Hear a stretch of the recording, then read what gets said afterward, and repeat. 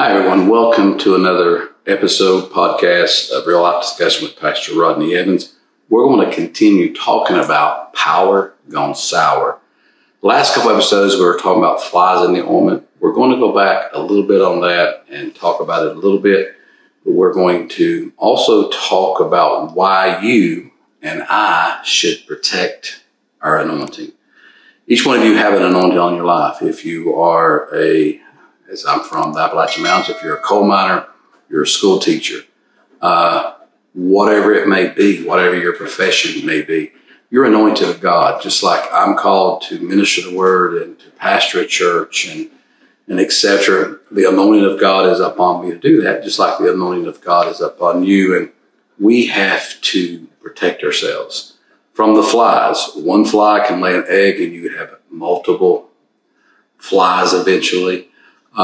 We told you in the last couple episodes that the death of cows has been contributed to flies. Humans have died because of flies, because especially back before we had antibiotics that we have now, people died of flies. So flies wasn't a nuisance.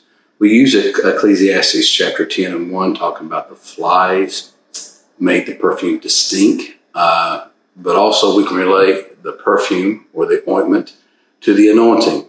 And so that's kind of how we're going with this right now, about you protecting the anointing of God in your life. In Judges, go ahead and turn there. This is kind of in our text. We're going to read 6 and 7. You can read 5, 6 and 7.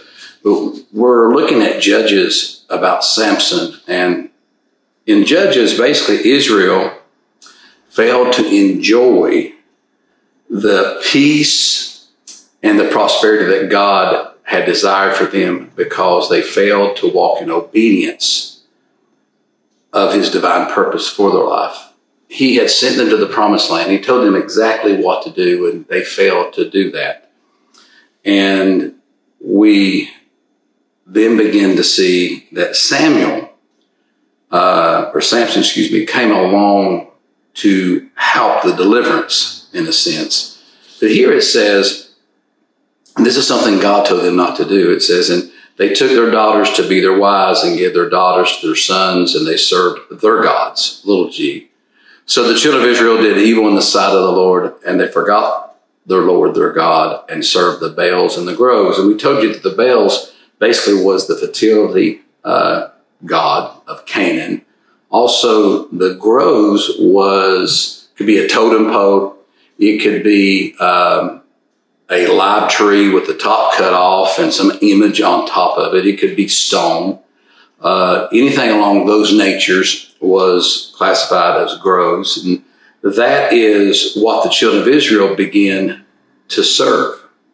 They began to walk away from the Lord because they had done something that they were told not to do. A couple of things. Number one is that those got rid of all the people in the land. Number two, they didn't supposed to take any of them to be their wives, or give their sons to be their wives, or their daughters to be their husbands. They did not supposed to do that, but they did that. They done wicked in the sight of God. Now, there were some judges that did good, and they were prosperous. But Samson didn't listen and wasn't successful. Samson had a couple problems. Number one, he was self-centered, and he had a big ego. He was the most gifted, but he used his gift for his own benefit. And so here you had someone that was anointed of God, called by God to help deliver the children of Israel out of their situation.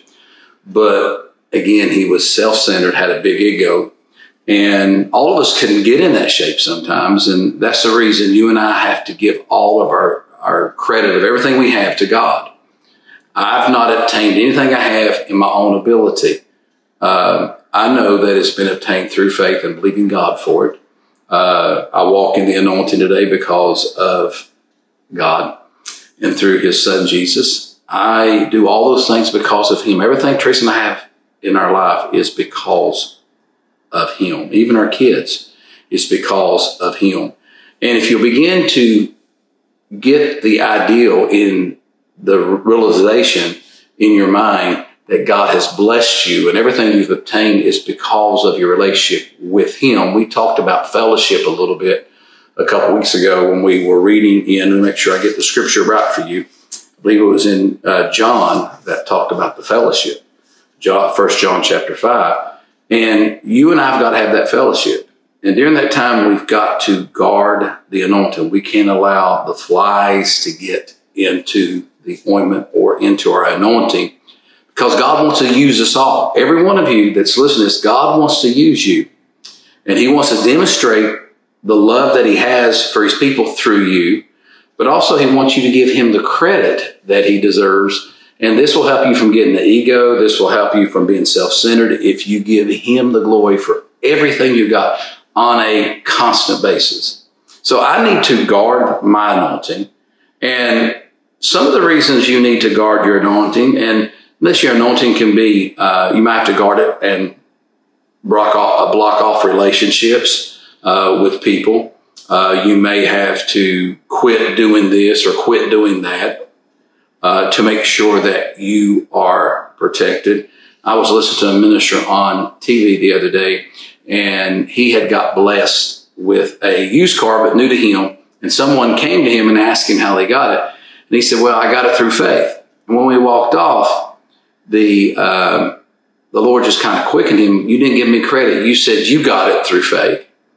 And that's true, but you should have let him know that I blessed you with it. So we always need to give God the credit for everything that we have. The reason that you want to protect your anointing is in Psalms 23:5. It says, he anointeth my head with oil. So back in biblical times, when someone was anointed a priest, they would pour the ointment or the oil from the top of their head, and it would run down to that bottom of their garment onto the floor. It would go from the head all the way down to the feet. They would be saturated with the oil, with the anointing. And God desires for that to happen. So we don't want to see our anointing to be in jeopardy. And it's not a fragile thing, but we need to protect it. And because I always want to be prepared. If you're out shopping and someone needs prayer, you don't want to say, well, I got to go home and get prayed up, read up, and fasted up and all this stuff. You want to be ready on the spare of the moment to do what God's called you to do. I shared this with the church. When I first started preaching, I went to visit a church, and while I was there, the pastor said, well, praise the Lord. It's good to have Pastor Rodney with us. Or Brother Rodney. I wasn't pastor then. He said, he'll be ministering tonight. And I'm going, oh no, I didn't bring anything. From that time forward, I've kind of stayed ready. But I want you to listen to some of these scriptures. Psalms 45:7, Hebrews 1:9 says, he anointed me with oil of gladness. The anointing brings gladness. That's another reason you want to protect your anointing. In everything that's going in your life, God can bring you joy. He can bring you peace, for the joy of the Lord is your strength. Also, in Isaiah 61:3, it says, the oil of joy for mourning. That's a big one. So he can put the oil of joy on you for mourning, or if you're going through things, you need to do that. And we as Christians, on a constant basis, we have to repent. None of us are perfect. We all have come short of the glory of God. We've all sinned, the Bible says. So we need to do 2 Chronicles chapter 7 and 14. It says, if my people, which are called by my name, would humble themselves and pray and seek my face and turn from their wicked ways, and then I will forgive them of their sins, and I will heal their lands. He goes on and says, I'll hear them from heaven. So he says, I'll hear you from heaven, and I'll forgive your sins, and I'll heal your lands. But if my people, in other words, you're called by God, and we've got to ask God to forgive us. And it's got to start in the house of God. We all need to say, Lord, forgive us for what we have done. And we ask that you come in and you allow that anointing to just flow from me and become everything you want it to become. In Proverbs 14:12, it says, there is a way that seemeth right unto a man, but at the end is the way of death. Choose rather to suffer, Hebrews 11:25, choose rather to suffer affliction with the people of God than to enjoy the pleasures of sin. And I say for a season, because eventually that's going to stop, because you are going to be judged. We're all going to stand before the mercy seat of God and be judged. But what we need to do is ask for repentance. The Bible says in Romans chapter 10, verse 8 says, but whatsoever I say, the words is nigh near you, in your mouth and in your heart. That is the word of faith which we preach. That if you confess, how you do confess with your mouth the Lord Jesus and believe in your heart, confess and believe in your heart that God raised Jesus from the dead, you will be saved. For with the heart man believeth to righteous, with the mouth of the confession is made unto salvation. You got to believe it and you got to speak it. And I tell my church, that's how you got everything that you have right now. You got salvation. The main thing, you got it through believing and confessing. We've got to stand on what the Word says and confess what the Word says about us, because to me that's important. Now, I'm not going to turn over, but in 1 Kings chapter 17 and 8 through 16 talks about Elijah multiplying the meal and the oil on a daily basis. Elijah went to the widow woman, and she was getting ready to make a cake and do some things, their last supper basically, and was going to pass away. But he shows up and says, make it for me first. And could you see him there eating in front of him? And they're saying, well, is he going to share with us? He eats it and basically blesses them, and their meal never runs out, their oil never runs out, and it continues. So you and I have got to begin to realize God wants you to guard your anointing. You don't know when you will need it. Now, again, I said this, and I want you to understand, I'm just going over a little bit of what I talk about on a Sunday. This was a little bit of last Sunday's message. We went in so many different directions and brought so much things out. So if you live within the Concord and Cabarrus and the Charlotte area, come and visit us at Real Life, and you'll be able to follow along and hook up with us on this. I read Judges chapter 13 and verse 5. It talks about the mother of Samson was told to protect and not eat any grapes. In other words, take the Nazirite vow at that present time. And so she did.